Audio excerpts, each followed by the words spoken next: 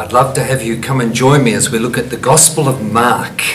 This is held by most to be the first Gospel written and is certainly one of the most vivid and dramatic in the way that it conveys the story of Jesus. It begins with the baptism of Jesus with John the Baptist, but it begins with that quotation before then of the prophet Isaiah. I'm sending my messenger ahead of you who will prepare your way, actually coming from Exodus or Malachi, and then the voice of one crying out in the wilderness, prepare the way of the Lord, Isaiah.